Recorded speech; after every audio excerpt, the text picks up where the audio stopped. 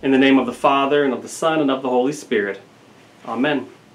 Our text for today is Luke 23, verses 14 and 16. Pilate said, "You brought me this man as one who was inciting the people to rebellion. I have examined him in your presence and have found no basis for your charges against him. Neither has Herod, for he sent him back to us.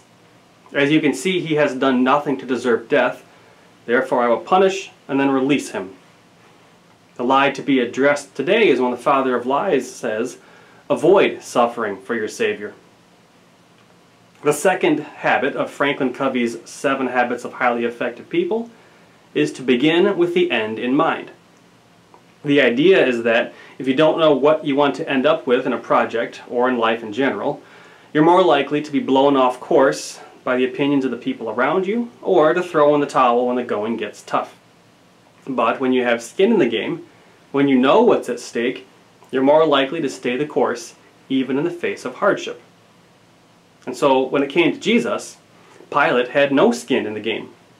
He knew Jesus didn't deserve to die. He said as much in today's reading, but he was not so invested in that it was worth the trouble to stop it.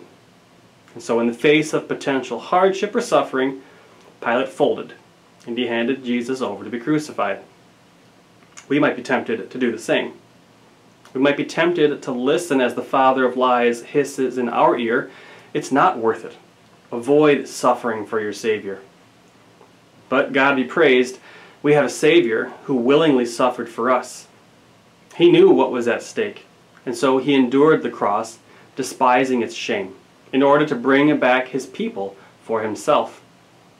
May the Spirit of our God always hold that promise of salvation before our eyes, that we would always remember its worth, that we would begin each day with the end in mind, and that we would rest firmly in the hand of our Savior, no matter what life throws our way.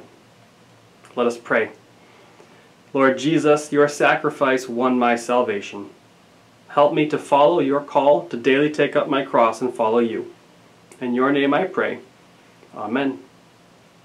In today's Leaving the Lies activity, we remember that God does not leave us to journey through this life alone, but he surrounds us with people to walk with us all the way, to encourage us.